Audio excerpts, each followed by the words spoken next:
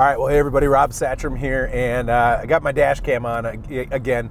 You know, I do video production and SEO and all sorts of things, and usually I like it to look a lot nicer than a GoPro mounted in my car. But here's the deal. As an entrepreneur, you need to leverage your time, and I keep finding myself in the car, and I wanted to convert my car time to productive time, and I keep having all these great meetings with my clients, with prospects, and doing coaching.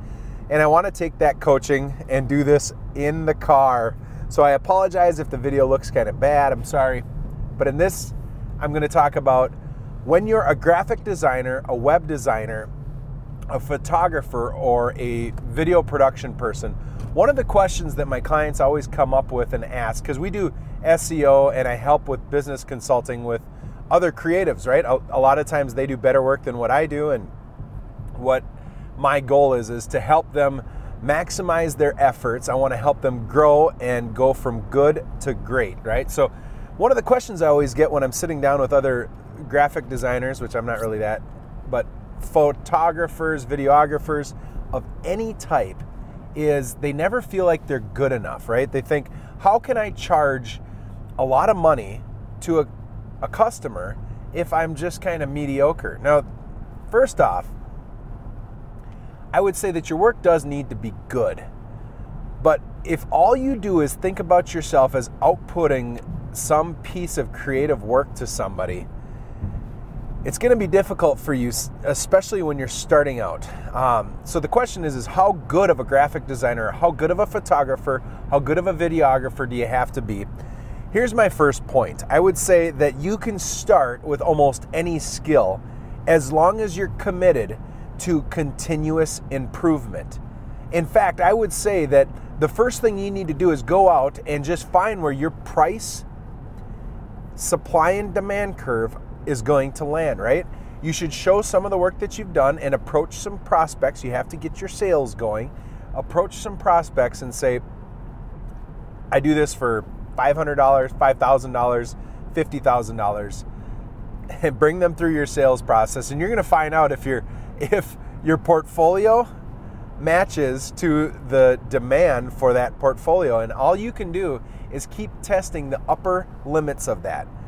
So here's what that means. You got to remember that you are worth whatever it is that you actually get people to sign up for and get people to like you by the time they're done with it. You're worth whatever you're worth. And I know that sounds really stupid, but here's what I want you to know.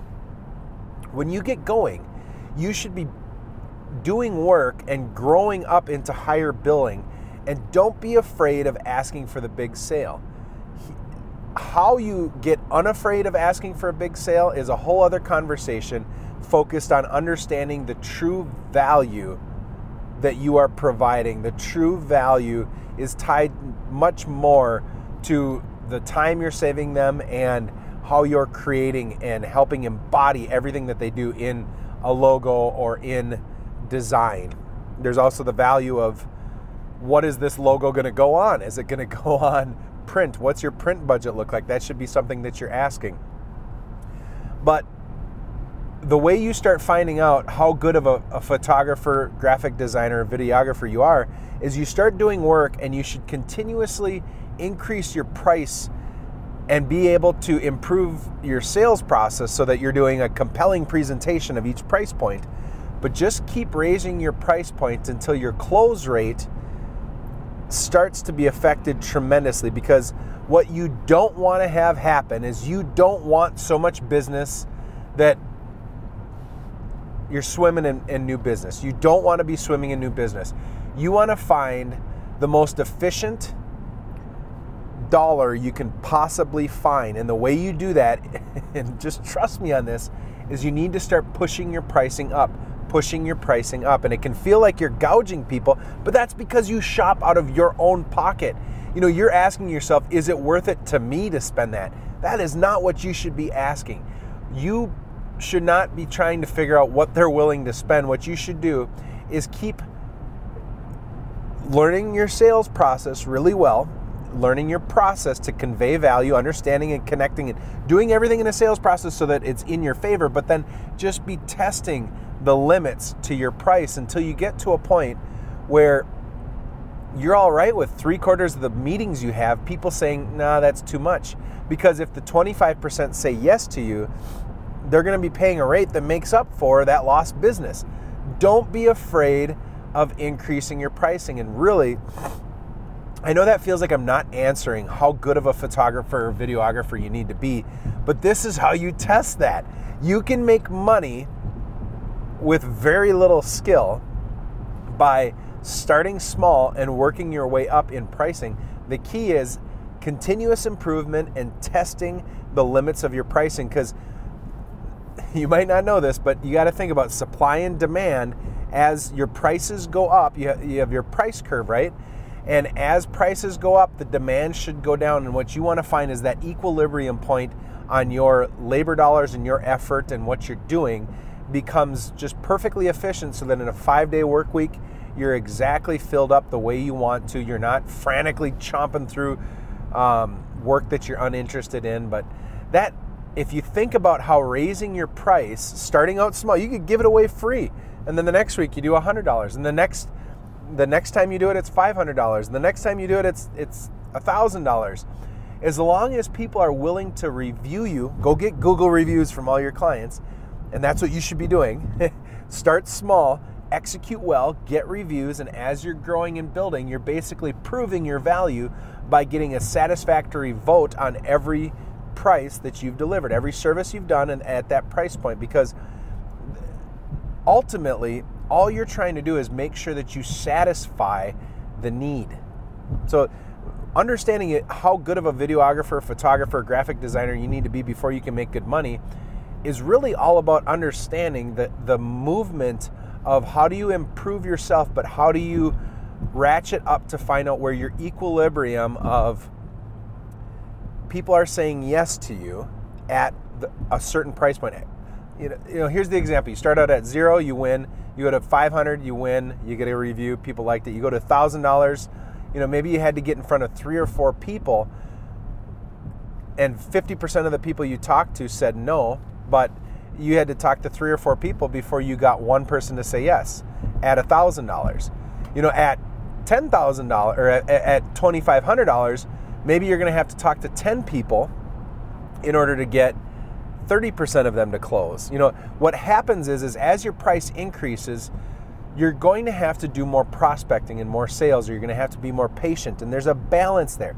You don't want to be so busy that you can't do high margin work, but you also don't want to price yourself into inefficiency, because you need to have your open labor time, unless you have something else you're doing in your spare time.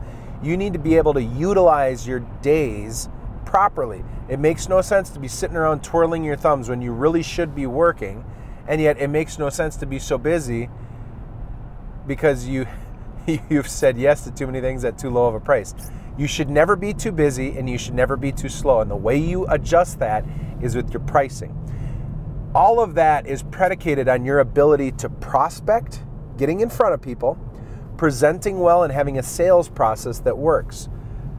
So the way you find out how good of a videographer and photographer you are, it starts with executing, start low and move your way high.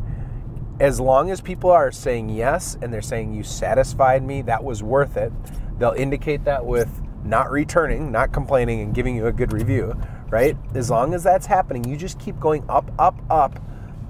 But then you need to keep your prospect funnel full, which means you need to be in front of people. You can't just sit back and wait.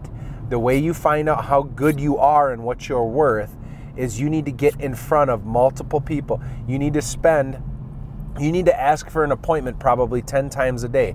That might be grabbing your computer and Googling some of the businesses. Pick a sector. You know, go on Thumbtack, go on Home Advisor, go on Houzz. Pick a sector that you want to approach and call and email those people and say, hey, you know what, I'm a graphic designer. I help companies with their logos and their brand. It looks like you have some good stuff. Could I connect with you? Could I buy you coffee? Could I swing out and introduce myself? I'd love to see if you have any needs. Nah, that's all right. You need to do that probably 10 times a day. Ask for an appointment, because your goal should be to have, you know, between 1 and 10 appointments a week type of deal, prospecting appointments. And as long as you keep your funnel going, basically what you're doing is you're testing your percentages, because all this is a game, right? You'll find out what you're worth by your close rate. Hey, I had to talk to 10 people, but all 10 of those, I sat down and they all said yes. What should that tell you? Your price is too low. If you sat down with 10 people and nobody said yes, either you are bad at connecting, you're bad at sales, you're bad at engaging with people, you're bad at presenting, you're bad at uncovering the value point, or, because there's two sides there, or your price is way too high. So what you need to do is you need to work on your presentation, your connecting skills, your value, understanding what's valuable to the client and all of that, but then also assuming you can get good at that, keep ratcheting up your price. If you do that, you're going to have some success, and I hope that's helpful.